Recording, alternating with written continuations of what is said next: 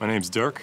I am a ComTech 4 out of West Palm Beach, and I resolve customers' issues with their internet, phone, or video service, whether it be on a residential level or on a business level. So a typical day starts off with me getting up, hitting snooze about 3 times. I try to always have a breakfast. I take my van into work.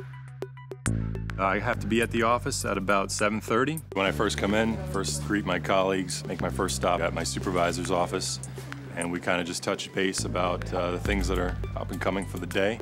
Hit it. And make my stops at the warehouse and collect my equipment for the day. And at that point, I sort through my work, figure out where I'm gonna make my stops, and I'll hit the road.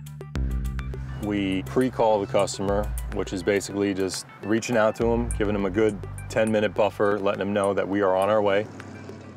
Now, on occasion, we do come to homes where they're not at home.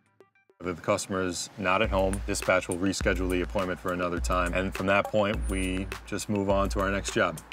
Hey, how you doing? Comcast here. I'm here for apartment 310.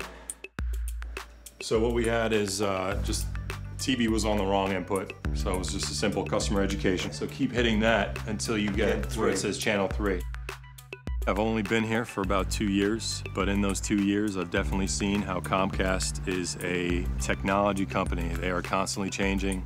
We definitely have low signal, so we will start from the outside. The cable's been here so long, it's actually fused to the roots. So we can see this house hasn't been visited for a while because the connectors are all painted over.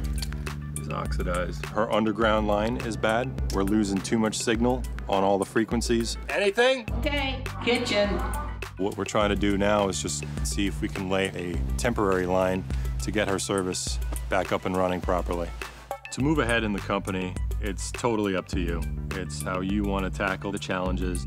I do look forward to either serving as a supervisor or as a maintenance technician. Just the simple fact that I come to work, interact with all our different customers to help improve their service and their experience with us. And I have family to care for. To have Comcast back me up in that, I'm proud of that.